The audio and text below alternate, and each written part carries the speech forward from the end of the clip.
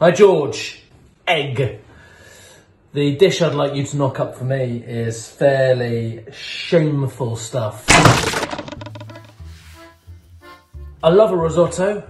The risotto I'd like you to cook is a classic from my, I want to say 20s, but I'm going to have to say 30s. I found a kebab the next morning, and before I put it into the bin, I realised that as I also needed sustenance that day, I could kill two birds with one stone. If I'm being kind to myself, I'd say I diced the kebab, but really just, you know, tore it apart and then fried the onions off, then put this heinous meat in there. Added the rice, added some wine,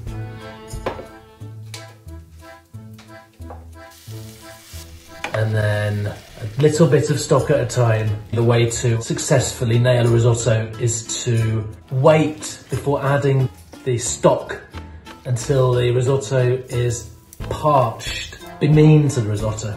Oh, anyway, I know how to cook a risotto.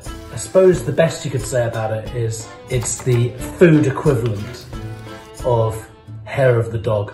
The grim, satiating kebab of the night before transformed into this, trying to think of something positive to say about it, but kebab risotto is what it is, George. You'll create something better than I did, but I ate mine all up and I watched the Formula One.